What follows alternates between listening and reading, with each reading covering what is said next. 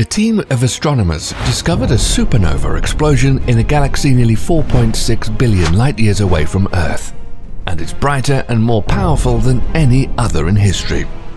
The supernova, named SN 2016 APS, is so powerful that its type has only ever existed in scientific theory, at least until now. It's the single brightest supernova ever observed and was caused by a colossal star between 50 to 100 times more massive than the Sun. Before we dive into more details about this fascinating discovery, you might be asking, what exactly is a supernova? Put simply, a supernova is a result of a sufficiently massive star exploding at the end of its lifespan. Supernovas occur quite frequently in the Milky Way, with a new one happening every 50 years. There are multiple types and subtypes of supernova, but most involve a star at least 8 to 15 times more massive than the Sun. There's a lot more we can talk about when it comes to supernovae, and we'll get back to them later. But right now, we'll check out this new, historic supernova discovery. The supernova SN 2016 APS, or SNAPS for short, was discovered by an international team of astronomers using observations from the Panoramic Survey Telescope and Rapid Response System (PAN-STARRS) in Hawaii. They also used data collected by the Hubble Space Telescope, the Keck and Gemini observatories, and the MDM and MMT observatories. It was initially found back in 2016, but the team spent 2 years observing the distant supernova as the light from its explosion continued to fade. The team believe it's an example of an extremely rare event known as pulsational pair instability supernova, which is caused when huge amounts of stellar ejection material from an exploding supernova collides with a giant chunk of gas shed by a star many years before, also going supernova. The resulting explosion energy is massively powerful, much larger than normal, and brighter beyond any type of supernova. Matt Nickel, the lead author of the study that discovered the supernova, stated that in a typical supernova, the radiation is less than 1% of the total energy. But in SNAPS, radiation was found to be 5 times the explosive energy of a normal-sized supernova, throwing off the most light ever seen. 5 times might not seem like much, but it is, for a better word, astronomical. Using the measurements they gathered over 2 years, and while the supernova faded to about 1% of its peak brightness, researchers were able to calculate the mass of the star that produced this exceptionally bright supernova and found it to be between 50 and 100 times greater than the Sun, another astronomical first. But exactly how did this star get so big? The team believes it has something to do with the fact that the star had a lot more hydrogen than usual. Nickel explains that such a massive star would have lost its hydrogen from stellar winds long before it started pulsating. Nickel also provided a possible explanation as to how the hefty star came to exist. One explanation is that 2 slightly less massive stars of around 60 solar masses had merged before the explosion. The lower mass star holds on to the hydrogen longer, while the combined mass is high enough to trigger pair instability. The discovery of this supernova provides a lot of opportunities for further research in the world of astronomy and astrophysics. Its existence allows other astronomers to find answers to questions about early stars in the universe, particularly about how they died. If you don't follow astronomy news, it may not seem like much, but it's a big deal, and it came at a great time. Ido Berger, a fellow author on the supernova study, said that finding this extraordinary supernova couldn't have come at a better time.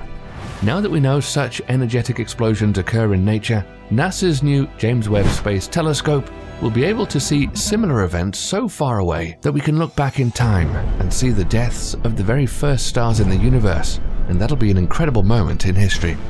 There are a few different supernova types, some more common and some exceptionally rare, like SNAPS. But the 2 most common types are either Type 1 or Type 2, with some subtypes under both.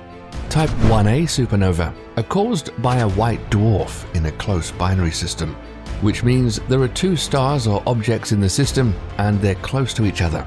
The white dwarf, which is already incredibly dense, slowly drains the gas and matter from its neighboring star, becoming even denser. As it continues to accumulate more and more, it eventually undergoes a runaway nuclear reaction, causing the star to explode violently. Similar to how our Sun will die, the star will eventually burn through its hydrogen and helium reserves. However, while the Sun will simply burn out and turn into a red giant, taking Mercury, Venus, Earth and Mars with it in a fiery apocalypse, a Type 1a star is massive enough to take a different course. Before going supernova, the star builds up heavy elements at its core, effectively growing its mass. After the mass reaches a critical point, known as the Chandrasekhar limit, it implodes. The implosion causes the star to become even hotter and denser. Then, eventually, it explodes, also in a gloriously violent manner. Type 2 supernovae often occur in large stars that are at least 8 and 15 times more massive than the Sun.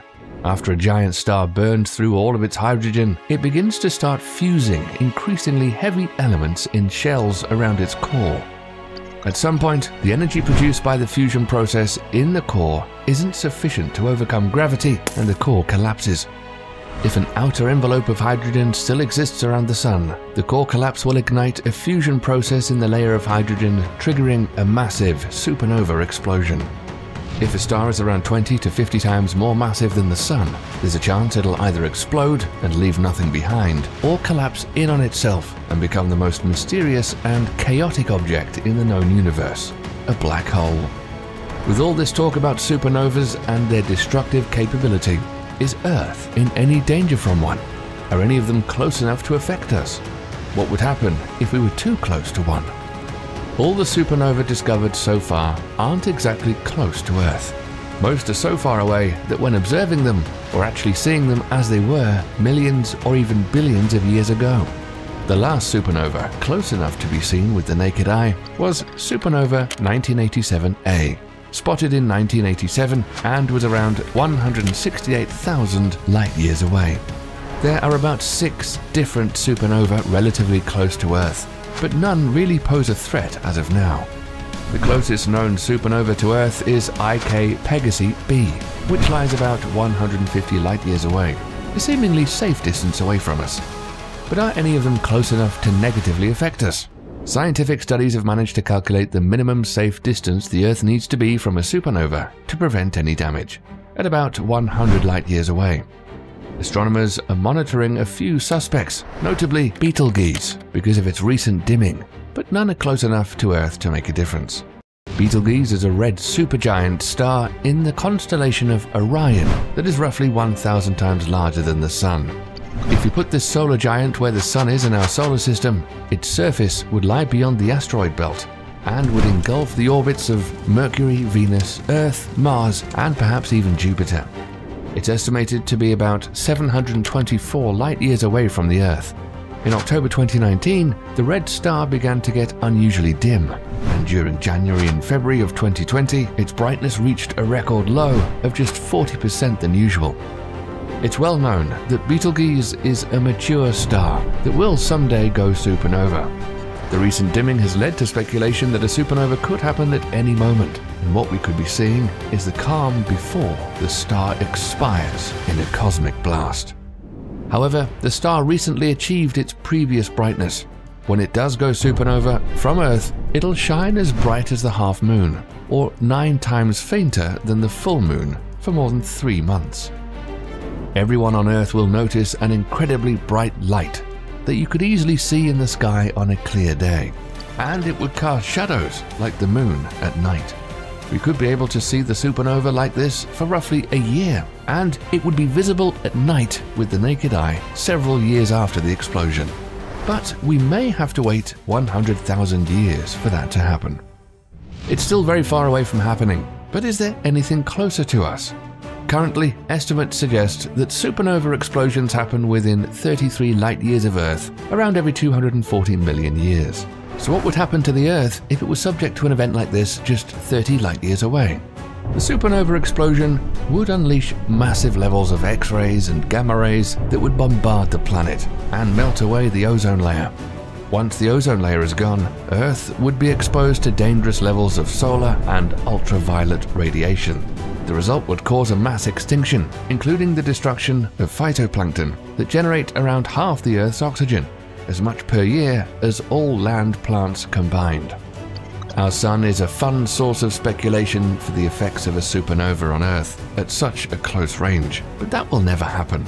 If the sun did go supernova in some alternate reality or dimension, it would undoubtedly obliterate the Earth from just 92.9 million miles away. But instead, when the sun runs out of hydrogen fuel, it will slowly expand and become a red giant, shedding its outer layers, and then becoming a compact white dwarf star, which will slowly cool down over trillions of years. Although this event is billions of years away, the Earth will eventually be vaporized. Supernovae are simply fascinating and beautiful astronomical objects. They've already provided plenty of insights into the universe and its evolution. Finding the brightest supernova in history has helped us understand them more. And now we may witness a supernova with our own eyes. Imagine a large population of the world staying up and staring at Betelgeuse, just waiting for the light show to start, and a cheer going up around the planet when it finally does. It could happen at any moment. When it does, you'll see it here. So make sure you click subscribe and turn on notifications, and you'll be the first to know when we release a new video.